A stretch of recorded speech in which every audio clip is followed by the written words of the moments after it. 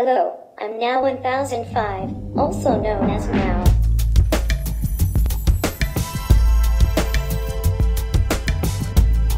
I can connect to the network. My battery is fully charged. I'm Torbjørn Dahl.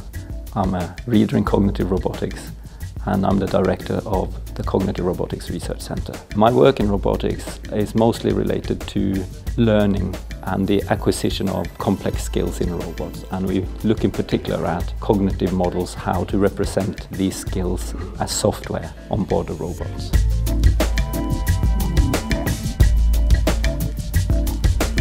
In the future, we think robots will be able to work with humans in human society, alongside nurses and farmers, to provide support and make our society more efficient. RoboCup is a scientific and educational event that's arranged on an annual basis on many places in the world. There is one particular World Cup every year. The grand challenge related to the RoboCup competition is to develop a team of robot football players that by 2050 will beat the reigning human world champions in football. When the competition started out in 1997, they were mostly focusing on wheeled robots, and we didn't have the dogs and the humanoids that we have now. It turned out that after 4 or 5 years of running that competition, the robots and their artificial intelligence became so good that it became impossible to beat them for humans using remote controls.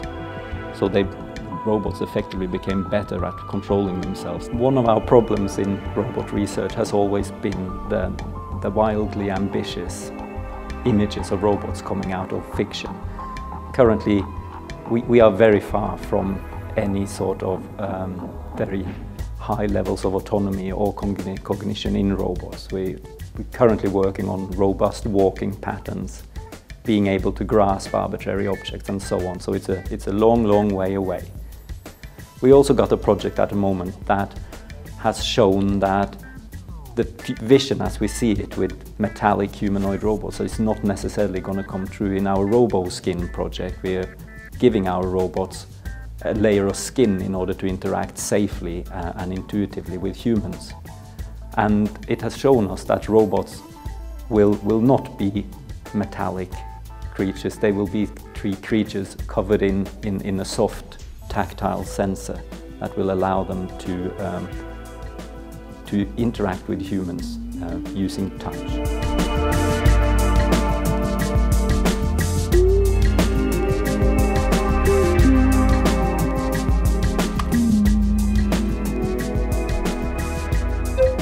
Hello, I'm now 1005. My battery is fully charged.